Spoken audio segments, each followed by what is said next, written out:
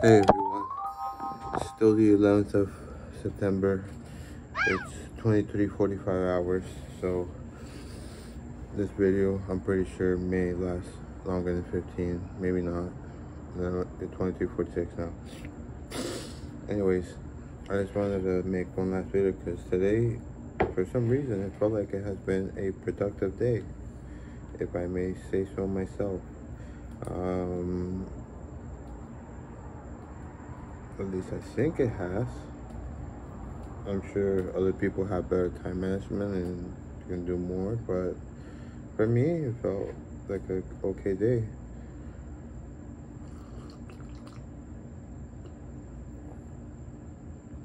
I applied for what could be I used to work at an optometrist office, which is an eye doctor, but it's also an optical store. It's an optical store at the same time. So it's like a little bit of both.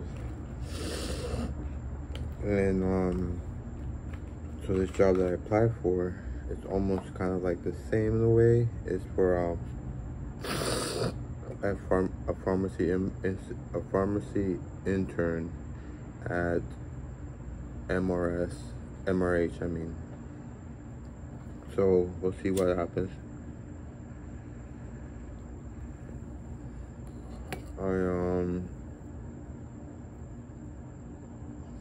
I want to show you guys the avocados. Well, I already showed them to you in pictures in one of the previous videos. The reason why I climbed on the tree, that's another thing I was able to do today. I vacuumed several times because it's just amazing how it gets dirty so quickly. As some of you may notice, I was able to get a haircut. I'm happy about that.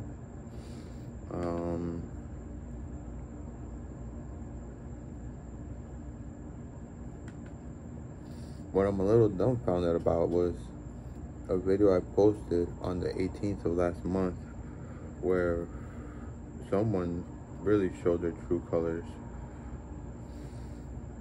And I'm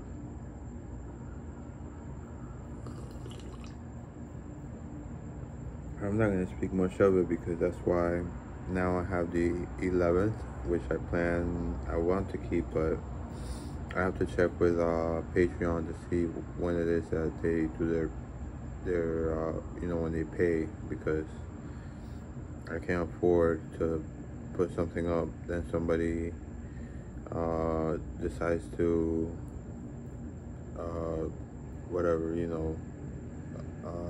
cancel their subscription after they have seen the content. I gotta do it right this time. Oh, I applied for Publix. I figured out a way. Young man who's Cuban, whose name is Jason.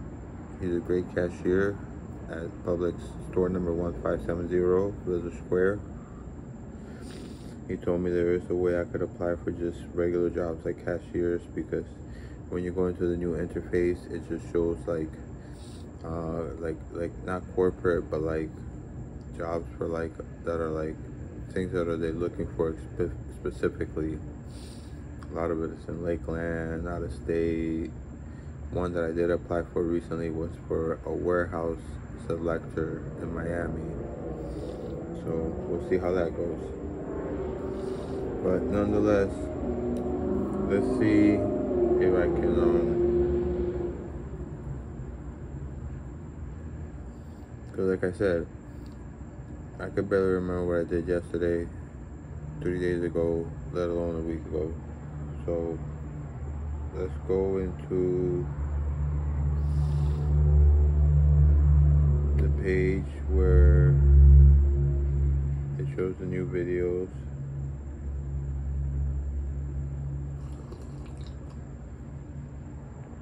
Okay, this one's finally uploaded. It took about like, I don't know, 3-4 hours. 9/11 compilation,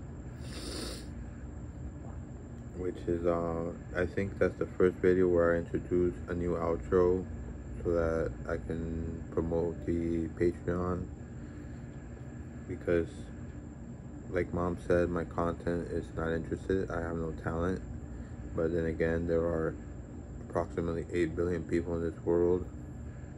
You never know what some people are into. So, why not give it a chance? At the very least, with my diary, I can kind of sort of leave a legacy for the for my for the time when I am no longer occupying this space-time.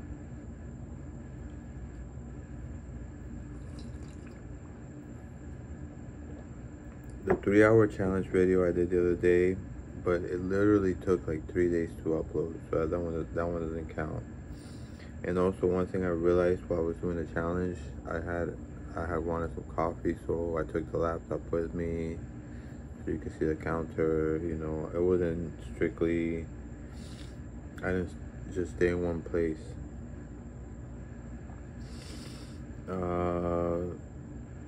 Okay, this is what I thought.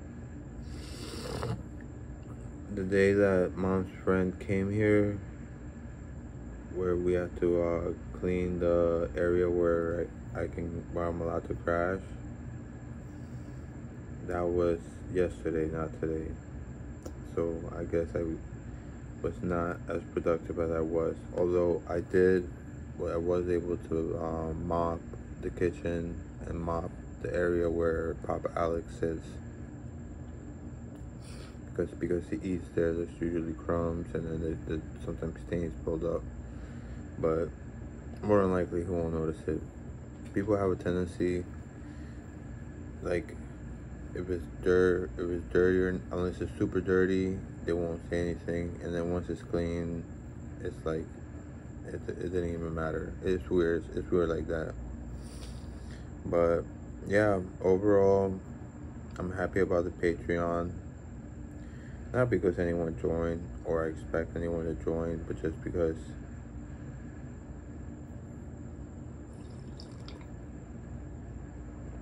especially after hearing that angry rant on the August 18th video and all the things that were said about me, it's disturbing. It's just, what did I expect? When you meet someone for the very first time in your life and they're in the bed just crying because they don't have their medicine, automatically take that as a red flag. Please, anybody listening out there. No, I can't say it's all bad. You know, my queen, she did give light to the princess whom I love dearly, but if you see the video from the 18th, she actually uses her as a way to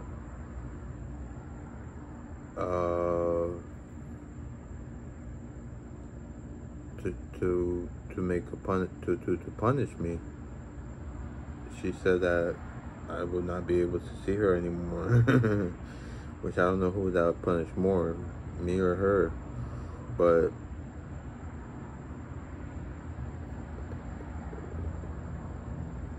when I say her, I mean the princess, okay?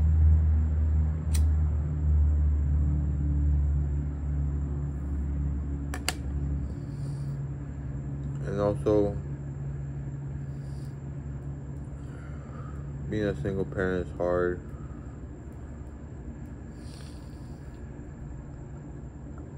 And I'm not going to speak anymore on it. I'll wait till the 11th because there is a lot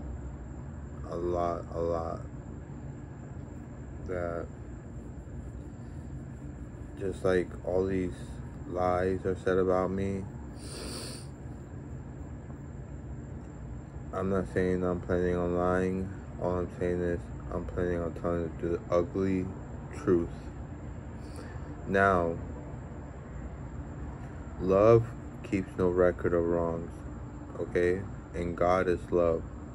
So if you believe in your higher power, then you have nothing to worry about. But if you're one without faith, without belief, things like that, and also when you love, it teaches you to forgive. Things like that will haunt you and you'll still feel guilt and you'll still feel regret, in my opinion. And I think that is something that seems to be happening because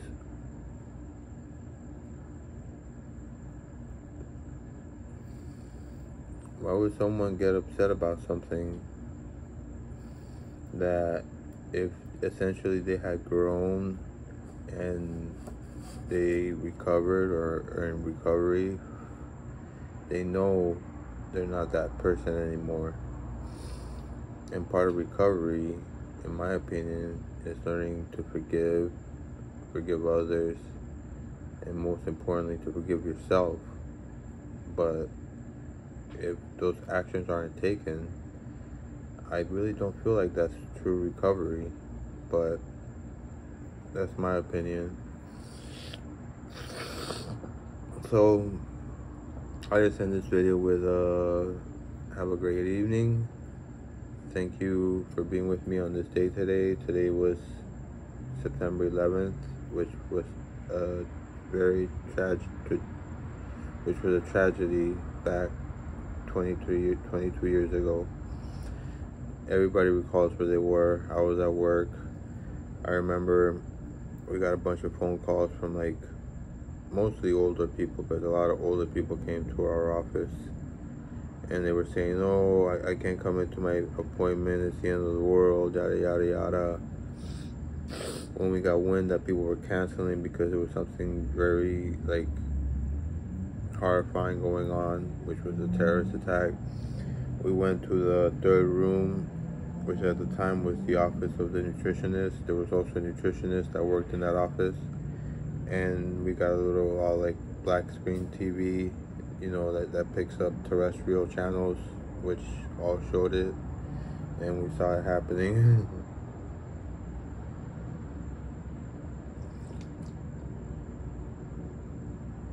But of course the government knew about it, and before you think I'm starting to start a conspiracy theory, when it comes to branches like that are supposed to maintain security, like the FBI, CIA for abroad, you know, what was that new one that spies, the NSA, they were fully aware that there was a pair of males that were training to fly a jumbo jet or whatever, a jet. They were training on how to take off, but they never took the time to train on how to land. Now, in order to be in one of those you know, those groups that I mentioned, FBI, whatever, you have to be a very smart individual, very smart. Sometimes to recruit them, they make them do these tests that a lot of people don't even pass. And a lot of people that do end up being in these services, they're lawyers, they're multilingual, you know, they're the best of the best. So they were fully aware before the attacks. There were people that were learning how to fly the plane, like how to take off or whatever, and then keep it in the air, but not able to land it. How would, of all of the minds combined in all of those offices or whatever, how would none of them come to the conclusion that there is something fishy about that? It's just common sense. They knew about it. The Bin Laden family has associations with the Bush family because, you know, usually people with power know other people with power. So